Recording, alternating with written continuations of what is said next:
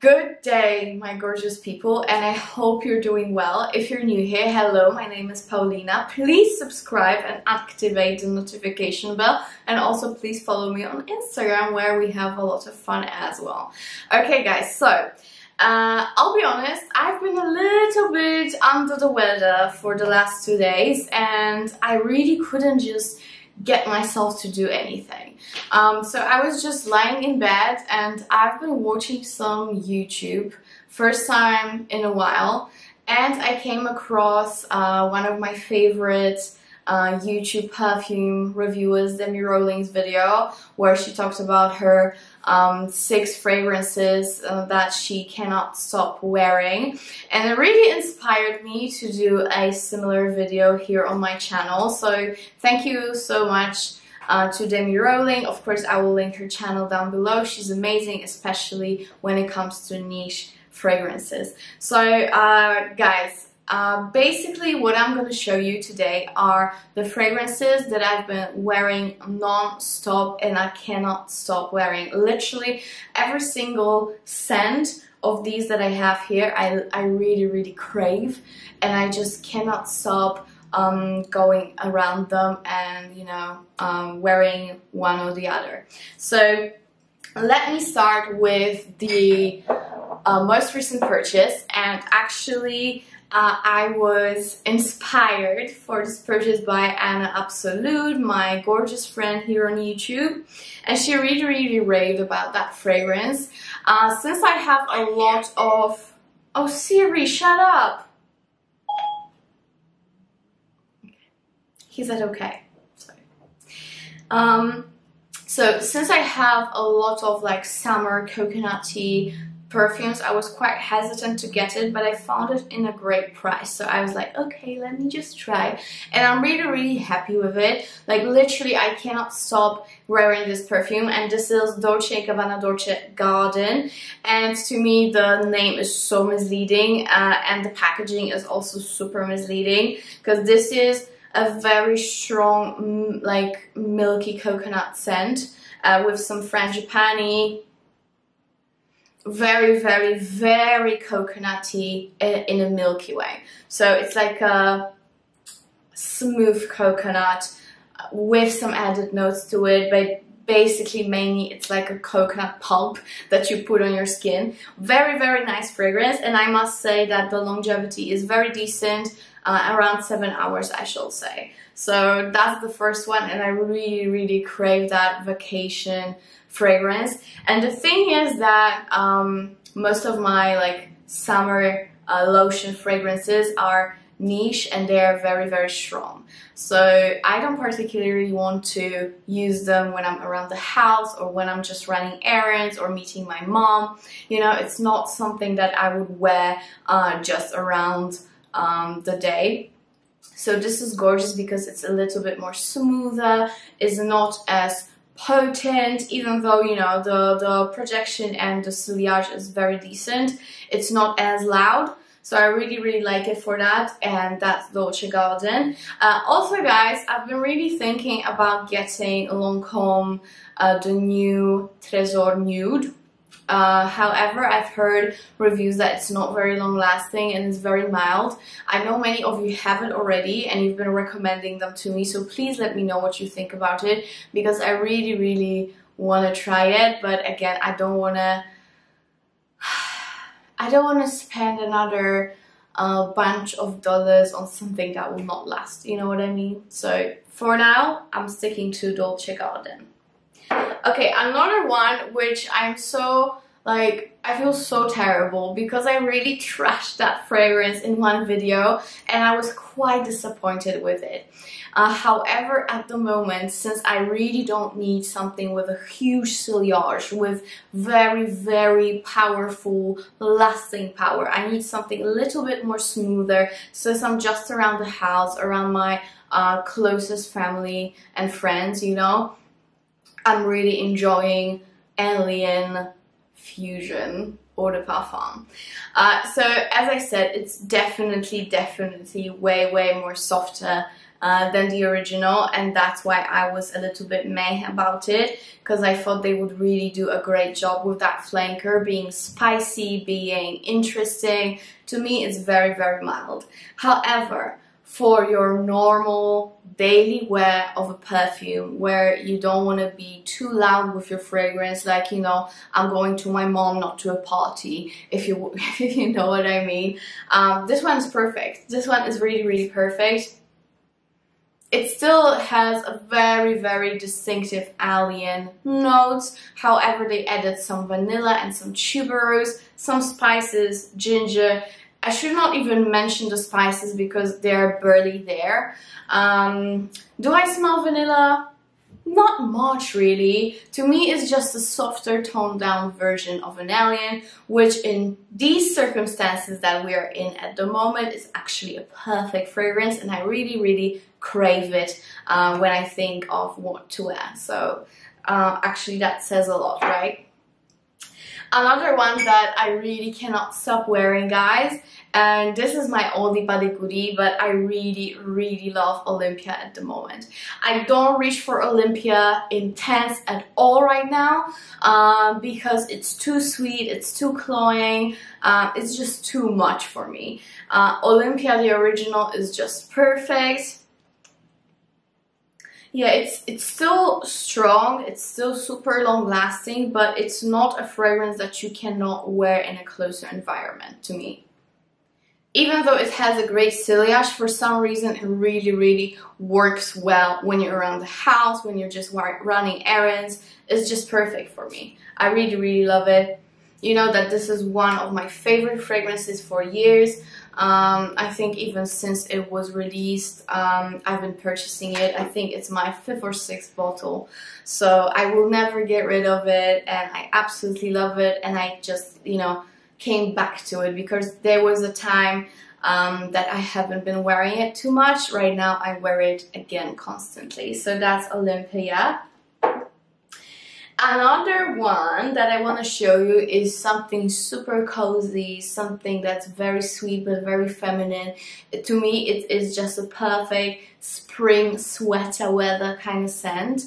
Very, very feminine. It really smells like a muffin, like a cupcake or whatever. And this is Dolce & Gabbana Perfume, and this is the Eau de Parfum. When it comes to the Intense, I haven't smelled it unfortunately, but I know it's not more intense at all. It's just more like leathery. That's what most people say. So going back to the fragrance, this is a gorgeous, gorgeous, like literally raspberry muffin kind of scent, but still very, very classy. It is not very potent on the ciliage, although it's still detectable, and the lasting power is amazing. It's 9 hours, 8-9 hours I shall say. So that's amazing when it comes to this perfume. It's not cloying to the environment, but you can still smell it, and you can smell it throughout the whole day. It really clings onto your skin. So that's Dolce & Gabbana Perfume.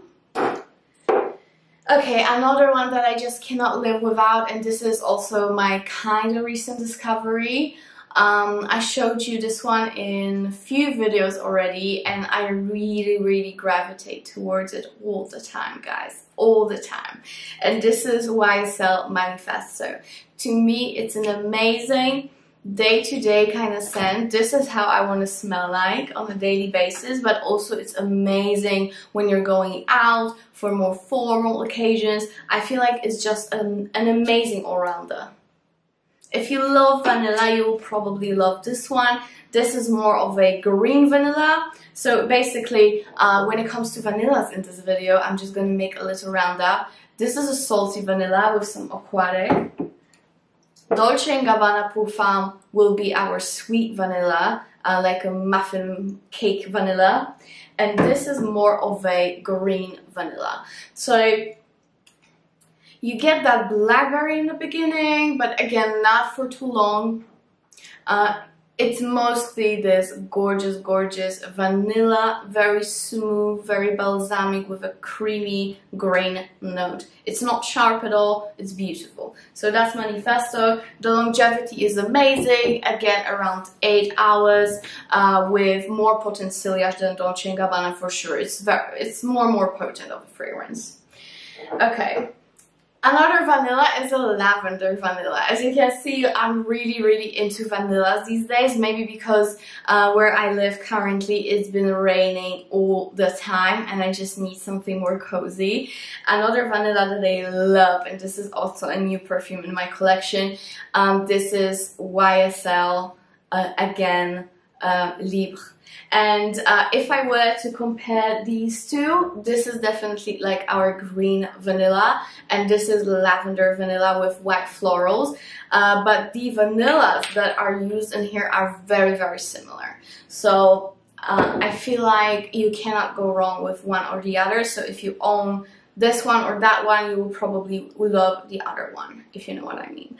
So Libre is an amazing fragrance that to me is very feminine. It's not masculine to me at all. You have to be quite brave being a guy wearing it, in my opinion, even though it's potent on lavender. Also, many people ask me, how does it compare to the OG Mon Guerlain? So first of all, Mon Guerlain is way softer. The longevity is way lower than this one. However, you know, this is one of my favorite fragrances as well. However, the Guerlain is sweeter, is way more powdery, is more potent on the tonka bean and the vanillic note in a sweet way. So yeah, it's basically more sweeter, more powdery. This one is not as sweet, but you still get an amazing vanilla blend, and it's also prominent on white florals for several hours. I just love this scent, guys. I really love it. I was super hesitant when it comes to buying it.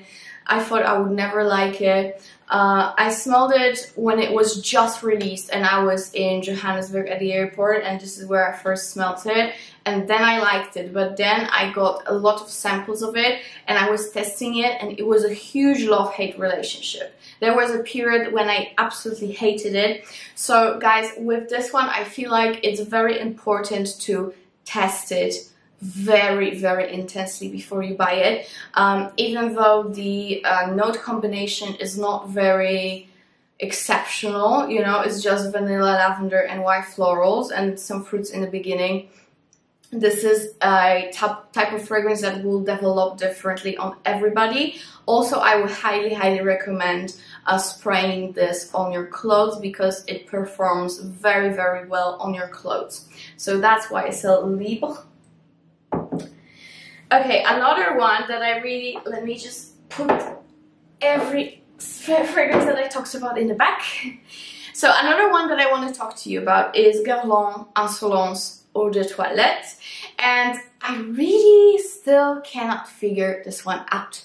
If this is like my fragrance or is it not my fragrance, if you know what I mean. Does Paulina really smell like it? Because to me it's like literally a violet hot candy kind of smell.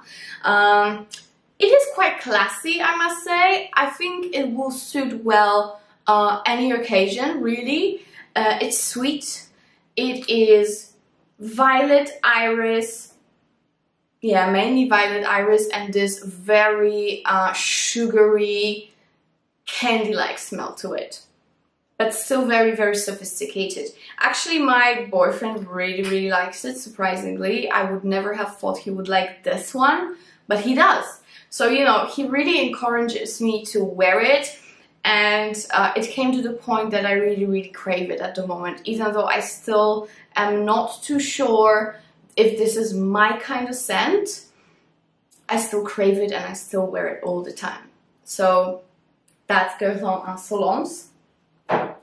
Another perfume that really lifts me up and really amps my mood up and makes me feel a little bit flirty and sexy and girly is another YSL. I feel like I'm really into YSL perfumes at the moment. Even though I must tell you, I'll be honest, I don't really love YSL as a beauty brand. I love their fashion. I do, but the beauty brand is really not on my alley. So I don't really love YSL makeup and beauty in general, because to me, I don't know, it's just not my thing, because I can never match myself with their foundations, and I also feel like it's very complicated, and that's why I've been so discouraged with the beauty brand. Nevertheless, I've been really into the fragrances recently.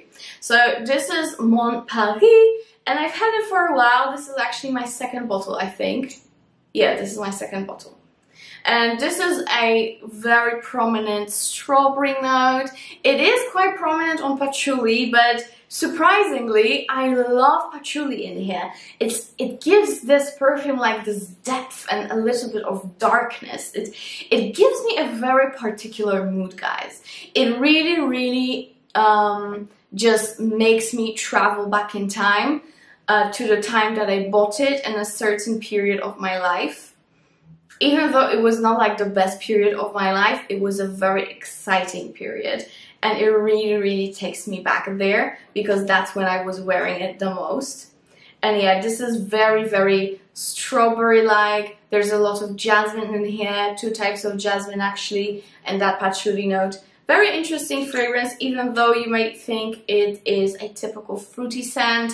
It's not really, because it has that depth and a little bit of darkness to it. So it's quite like flirty. So that's Mon Paris, and yeah, I really like it.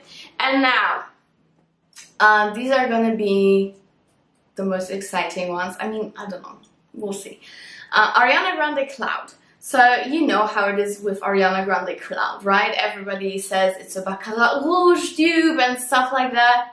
It is similar, I must say. It does have a vibe. I have a Baccarat Rouge decant, and I've been doing a lot of testing recently. I feel like I've done more research on Baccarat Rouge than my own PhD. So that's that. Let's put it out there, and the video is coming, I promise. So this one I cannot stop wearing. I absolutely love it. However, to me it's more of a smooth, sweet coconutty scent. I love that there's lavender in here. And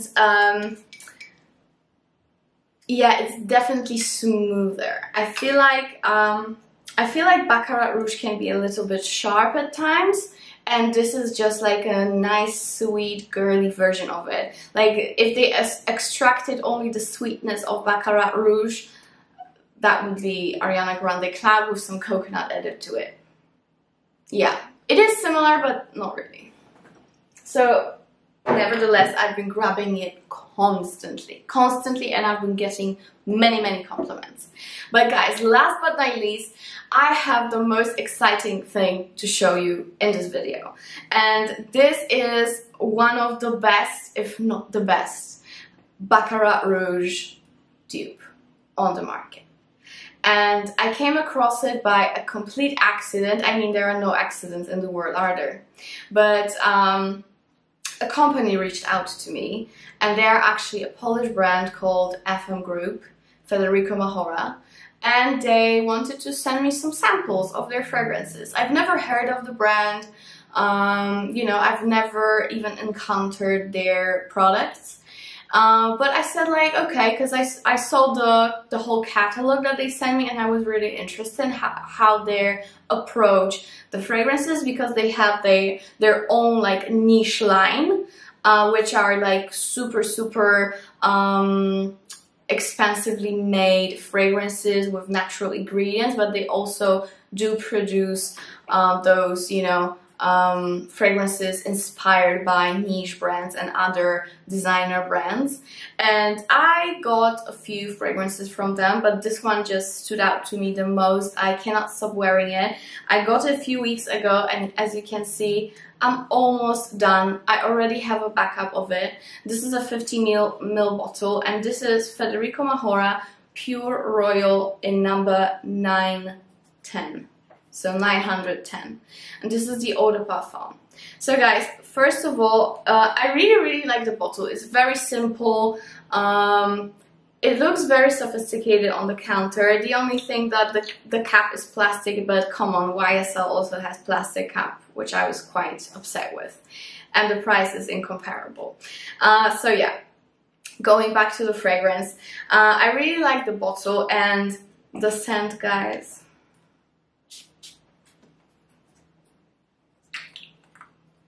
But I love it. I love it. This is like legit Baccarat smell.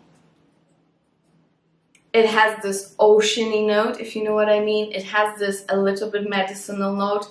The notes in the fragrance are exactly the same as Baccarat, and it's just perfect. Guys, also, of course, the most important thing, the longevity is amazing. It's around 9 hours. However, if I spray it in my hair, which I usually do, I can smell it for the next day until I wash my hair again. So on clothes and in the hair, the longevity is a beast. On the skin, it's around 8 hours. And guys, this is just amazing. I was so excited to show you this, and this is my first opinion about that. It's just amazing. It is a gorgeous take on inspiration from Baccarat Rouge by Maison Francis Cour de Jean. Amazing, amazing, and I highly recommend checking it out. I will make a full review on the brand because after I was so into this fragrance, I went ahead and bought a lot of fragrances myself from them, and I will review them for you very soon. So stay tuned for that, because there are some masterpiece perfumes as well despite of that. And guys, if you are interested in purchasing it, I will of course link everything down below. The only thing with Federico Mahora is that to purchase perfumes you can get a very decent discount on it. I think it's 30% if I'm not mistaken. All you have to do is register to their site. They have an amazing range of products despite of perfumes, so you can just browse through it.